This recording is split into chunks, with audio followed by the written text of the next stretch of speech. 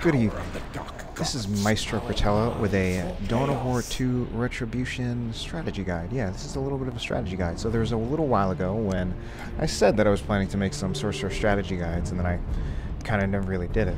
So here we go. And we're starting out today. We're going to be talking about this guy, Sindri, TrollFace, Chaos Sorcerer. And we are going to be talking about the Sigil of the Rift. The Sigil of the Rifts, an accessory for the Sorcerer, cost 100 requisition, 20 power. It is a Tier 1 war gear, and it grants the Warp Rift ability, transporting infantry units from one point to another through the Immaterium. We'll get that started right now. Ready the incantations and prepare to master the warp. So, very basically, the Sigil of the Rift allows you to teleport a unit from one place to another. If we look at the Sigil of the Rift, it has massive range, longer range than one screen, and you can even teleport a unit outside of sight range. You can see that, we'll even show you that right now.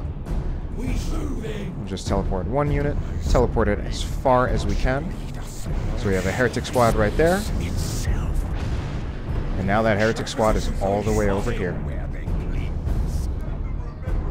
Both sides of the teleport function as entrance and exit, so you can teleport a unit to a location, as demonstrated before, or you can teleport a unit back to your sorcerer. See the power of the warp. There. When you teleport something with the Sigil of the Rift, you're not limited to just one infantry unit. You can actually teleport as many units as will fit inside the Warp Rift. See the power of the warp. Ancient powers of chaos go where they please. As it says in the description for the Warp Rift ability, the Rift remains open or active so long as the Sorcerer channels energy to it. And what that means is that it will actually teleport your unit to a location and back if you leave the Rift open.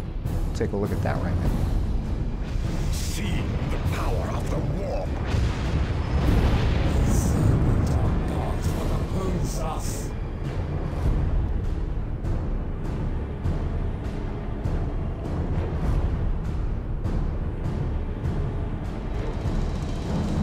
To prevent this from happening, simply cancel the Rift after you teleport the unit as much as you want to. To do this, you just select the Sorcerer and then right-click to have him move and cancel the teleport. See the power of the warp.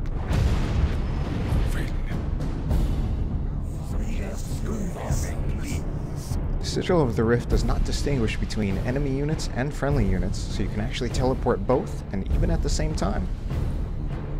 I shape space itself.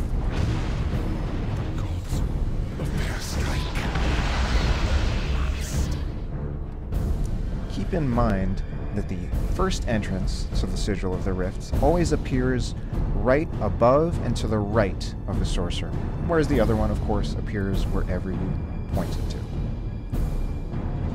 See the power of the warp. There. In practice, this is often used to pull units out of position.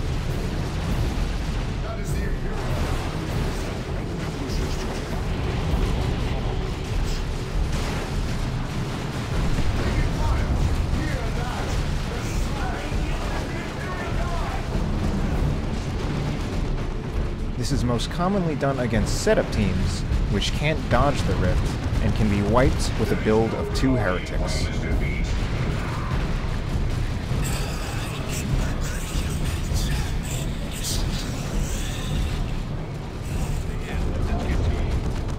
This is particularly effective in team games where your teammates can help you mob the setup team.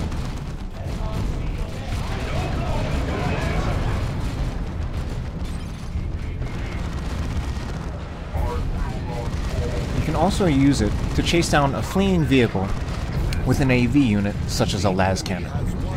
When you're teleporting a las cannon, you want to teleport it in front of the vehicle so that it's still facing in the direction of the vehicle with its firing arc.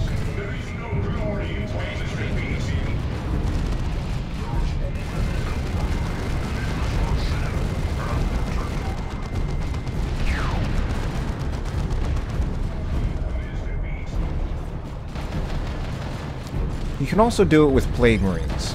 With Plague Marines, however, you actually want to teleport them behind the vehicle to create a pincer effect, because they can actually afford to be behind enemy lines, and also because they don't need to set up.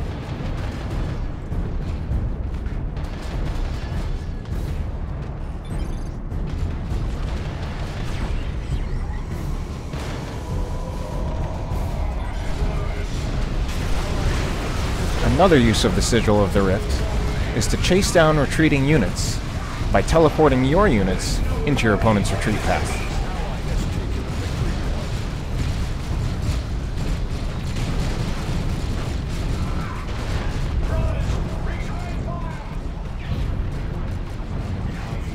The Sigil of the Rift allows a lot of room for creativity and has many more uses, such as turning any unit into a jump unit.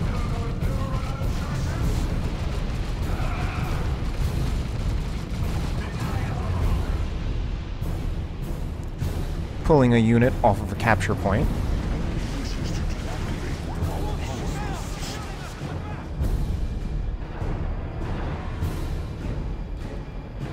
Getting around a turret.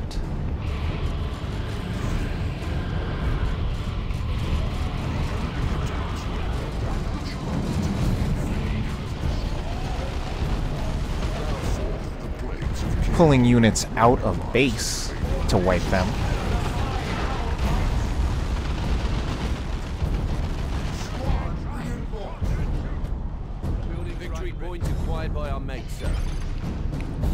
And chasing down pesky manticores.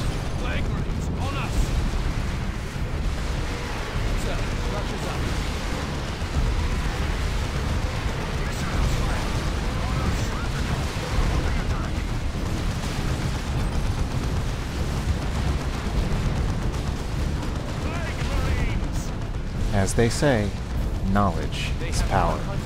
Have a good night.